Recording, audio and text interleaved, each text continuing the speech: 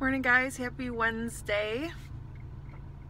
Oh my goodness, I have something stuck in this eye and it is so irritating. Like, you know, like after you put all your makeup on and you don't want to just rub it, so you have to like try to like, yeah, that's what I'm doing right now, and it is not working and my eye is itching. I just want to rub it. Anyway, so last night was so fun, you guys.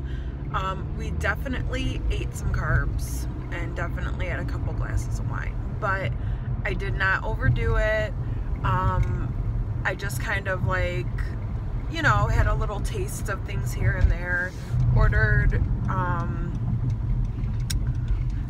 steak and roasted cauliflower for our meal, and we had a charcuterie for an appetizer, which is basically just a bunch of weird ass meats that I would never eat in real life, but I did try them.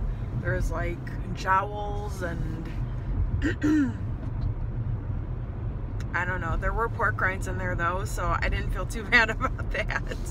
But yeah, I don't know, it was very cool and very fun, and I'm glad that we did it. Then at the end of the night, the waiter just brings us this dessert that we did not order, even though we were thinking of ordering a dessert. And so I took one little bite. It was maple bacon ice cream. Oh my God, it was so good. I took one little taste of the ice cream, and then it was with French toast, and I took one little taste of the French toast. It was so yummy, but I did not like eat it all. Jared definitely ate the rest of it. So this morning we wake up and I had no gain on the scale. So that was awesome. Jared only had a half a pound gain, even though he ate like everything that I didn't eat. He ate like all that charcuterie because I just had like a little taste of everything. He ate all the dessert. He ate some of my steak. He ate, I mean, it was like crazy. I don't know how he does this, but he had a half a pound gain this morning. He's still feeling good about where he's at on his maintenance, so that's good. But I'm just happy I didn't gain anything. And we had this really good wine called Hypothesis. It's a red wine. It was so good. And yeah, I don't know, it was a much needed night out. We were gonna try to like go do something afterwards, but after we got done eating, or we'll just like, let's go home and go to bed. So we were in bed by 10 o'clock last night, which is like a normal night for us. So it was fine. It was a lot of fun.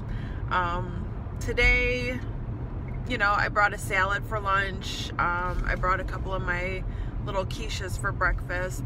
It's so weird eating breakfast now because I went so long without having breakfast, and now just to like bring breakfast and eat it at work is really weird. But I mean, it's okay. I almost feel like I'm just like cheating or doing something I'm not supposed to do, but I know it's fine. Only like one more week until we get to start, well, no, a week and a half until we get to start loading again, so that's exciting.